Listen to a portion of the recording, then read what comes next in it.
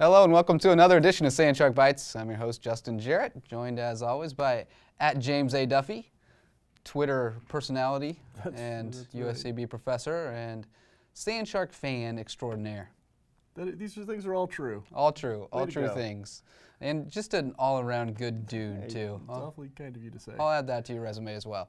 Well, we're here to talk SandShark athletics once again, and more and more to talk about every day. We're reaching the silly season. It's the season where we have to time travel a little bit when we shoot the show. We have to go, has that happened yet when this airs? No, it has not. Okay, well, and it gets a little goofy at times. It's a little back to the future. Let's get us caught up to where we are in the present then. We can do that. We can do that. It was an awesome weekend. Fantastic weekend to be a SandShark. Absolutely. Home opener for, or season opener, I guess, for softball. Unfortunately rained out on Sunday, but on Saturday they got a couple of W's, put up a whole bunch of runs, and had a fantastic pitching performance. 14-0 and 14-6 against Montreat. And opening game of the season, Ashley Lehman comes out, and if anybody's wondering if Ashley Lehman's going to be like the 2014 Sun Conference Pitcher of the Year, Ashley Lehman, through one game, the answer is a resounding yes. Perfect game, 15 up, 15 down, 9 strikeouts, absolutely dominant.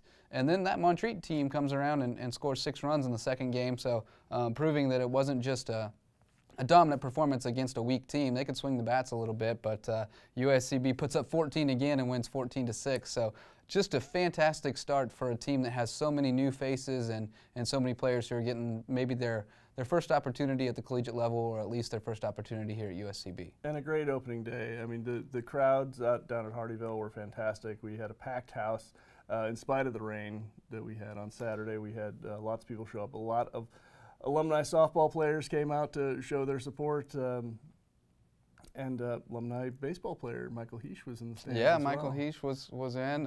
He was in the office the other day in the rec center wearing a Cardinals shirt, and I almost vomited. But he has been liking a lot of the Cardinals gear on Facebook lately. So yeah, it's no good. He's looking at a destination Memphis, and then beyond that in his future.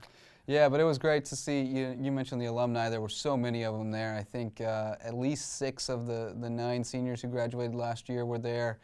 Just a really great turnout from the community, and people stayed. I mean, it was cold and wet, and 14-0 game in game 1, and they stuck around for game 2 and to the bitter end. And you know, it looked like it was a tight game there at the end, 7-6, going into the 6th inning, and we're just trying to scratch across an insurance run, and the next thing you know, we've scored 7, and the game's over on the 8-run rule. So the softball players did not make it easy on you trying to keep score in your own book, because once they've hit around for the first time in an inning, you got to start adjusting over your second. And yeah, luckily the stat program takes care of that for me on the computer. I don't have to worry about that. But I think we sent 15 to the plate in 1 inning, scored 10 runs that inning. So no home runs either. 28 runs with no home runs. It's amazing. Big triple in the first game. Yeah, Emma Irwin smoked one off the fence, and Taylor Boyette had a couple doubles. Haley Brown a couple doubles. Lots of doubles, or at least singles with catcher indifference. Yeah, it was a good showing, and gap to gap, and I posted something on social media earlier today, just a little screen grab that we're leading the nation. It's only 2 games, but we're leading the nation in about 10 or 12 offensive categories. Nice. So pretty cool to start the season off that way. And baseball, you know, they had some trouble scoring runs that first weekend, but they broke out a little bit this last weekend at Truett McConnell, swept a 3-game series. 5-0 in game 1. Great pitching performance from John Gora and Forrest Kirsch. Cal Davis had a great day at the plate there. He came back again on Saturday and had a great day. We swept 2, 7-4 and 7-2. Max Balter swinging the bat really well. We're seeing it all spread across the board pretty nicely. Yeah, lots of guys swinging the bat well this weekend, and the pitching has been just phenomenal. Not too many earned runs allowed yet this season. I don't have it off the top of my head, but I know the ERA is under 2. Jamie Strock's 2-0. He's pitched very well. Blake Drew came out of the bullpen and was just what he was at the end of the last season, dominating, locking them down. Julio had another solid start. So just all around great pitching and great play to take 3 at Truett McConnell. And they'll be at home this weekend. Thomas coming in for a Sun Conference series. Got one on Friday at 2 and then a doubleheader on Saturday, I believe, starting at 11 o'clock. So going to be a good weekend. Thomas is always a tough club. They're 3-3 right now. Starting conference play this early always makes you a little bit nervous, but going in on the 3-game winning streak makes you feel good about it. And that puts it at 4-1 overall? Is that 4-1 overall, yeah. And 2-0 for the softball team. Yeah, and it's going to be exciting to see this baseball team, in person for the first time. I know the stats, I know what has happened in the games, but to actually see them in person and get a little bit better feel for the squad is going to be good. So that home opener is Friday the 12th in Hardyville. Yep, Friday at 2 p.m. I believe is the start time for that one. Maybe 1 p.m. Maybe 1. I think maybe 1 p.m. Check USCBathletics.com to make sure. And we'll be broadcasting that game on Beaufort County Channel. County Channel will have that one. They'll also have Wednesday's game. Wednesday's game that will probably be in the past by the time you see this. It's our future, your hence, past. Hence the Back to the Future reference. If that game gets played, it's supposed to blow about 30 on Wednesday, 30 miles per hour. So we'll see. Yeah, we'll see. As with all Hardyville may not be there by Wednesday. We shall see. But hopefully they will, because that'll be the last time SandShark softball's in town until March 10th. For a month, yeah. They'll be gone for a month. So unless we get a rescheduled date in there or something with Middle Georgia, or if this Bruton Parker game gets postponed. And speaking of that wind, it messed up golf's plans as well. This weather, the spring weather. I guess when you try to play sports outdoors in February, you have to expect a little bit of weather. But men's golf got started in a way, not a team event, but an individual event out at Savannah Quarters. It's kind of become their traditional opener in the spring. And had a nice day on Monday, 36 holes. Brad Curran was the 18-hole leader. He ended up finishing in a tie for third. And Judd Milam finished 8th overall. So that's a pretty awesome showing for our 2 seniors in a tournament that's all D1 teams except for us. So pretty great showing for those guys. I know they were disappointed to get blown out or winded out, whatever you want to call it, on Tuesday in that final round. But, maybe Brad could have made a run at it if he got to play another round. But we'll talk a little bit more about that later on the show. Coach Danny Allen from USCB Men's Golf going to join us. And he suggested, and I think we may have to take him up on it, we may have to have Brad and Judd on at some point this season, do a little between two fins with those two fellas. It would just be genius. It would be brilliant with the 2 of them together. I hope we have a bleep button, though. Absolutely. I'm not sure. Censors be ready. I'm not sure they can do live TV. Standards and practices going to have to approve that script. Absolutely. Women's golf still a couple weeks away, or about a week away. Had them in the studio yesterday doing their little intros and their fun stuff.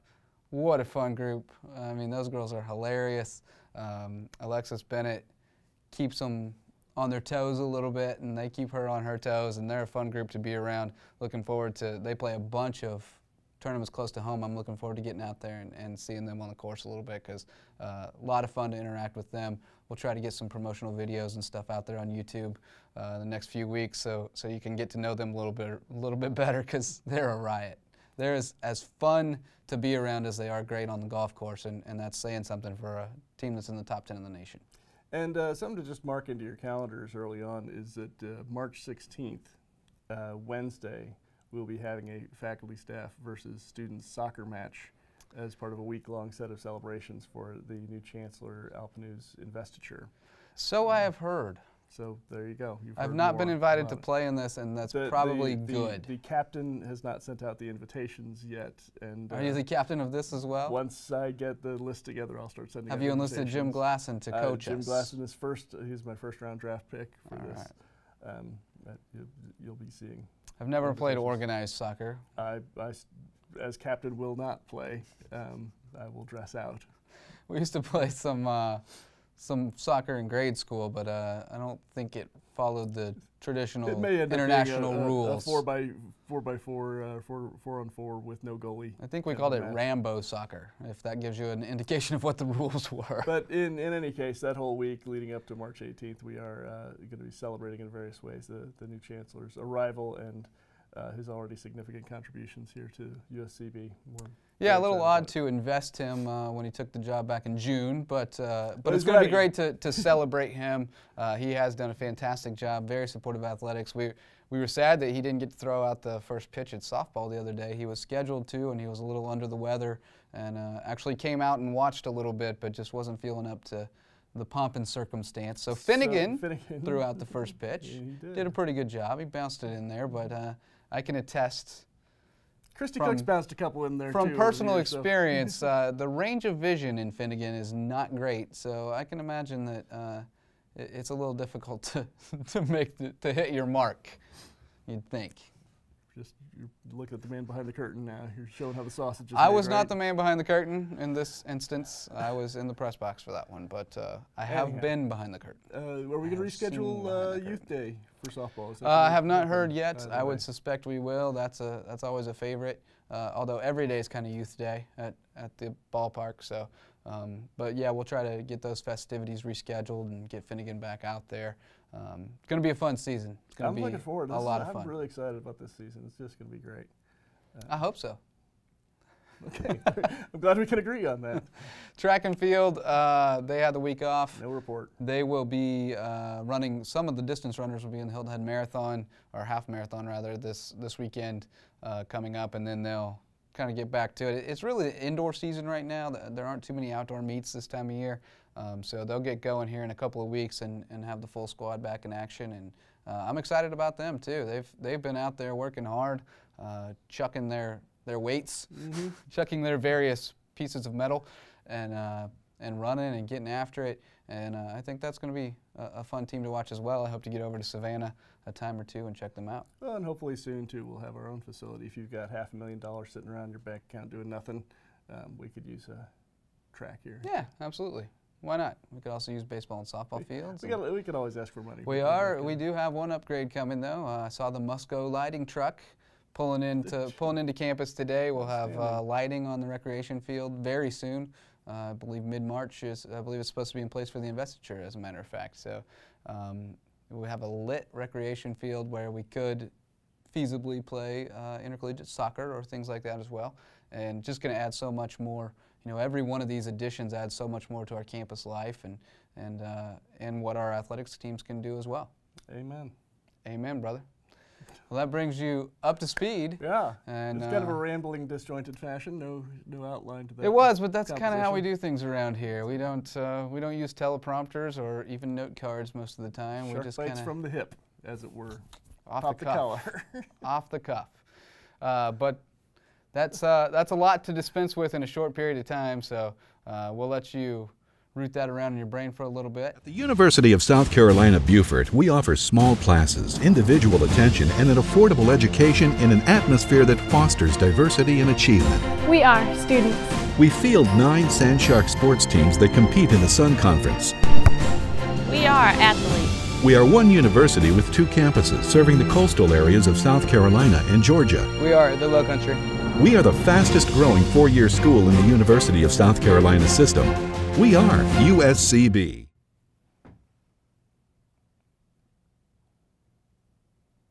My kindred spirit, Danny Allen. You still haven't met him, I don't think. I have. I walked in and met him. And it's You about finally as far met as we him. got, Fantastic. we haven't had any little pet names or greetings or anything for each other established as yet. So. Well, we spend a lot of time, he and I, talking TV or Netflix, if you will. We'll watch a lot of the same shows and have the same sense of humor, so that's always a good time, and that's why we also both believe that Judd and Brad on the show would be good times. Good times will be had by all. May have to keep that one private, though. We'll see. It'll be good outtakes. Absolutely. Well, there's one thing left to do. We always save the best for last, and that's the SandShark Bites Athlete of the Week. And not much deliberation this week. It was pretty easy. Ashley Lehman, you threw a perfect game. You're the SandShark Bites Athlete of the Week. Somehow not the Sun Conference Pitcher of the Week. I cannot explain how my fellow SIDs vote, but you are the SandShark Bites Student Athlete of the Week. 15 up, 15 down, 9 strikeouts, nothing out of the infield, and just pure domination. Only one close play.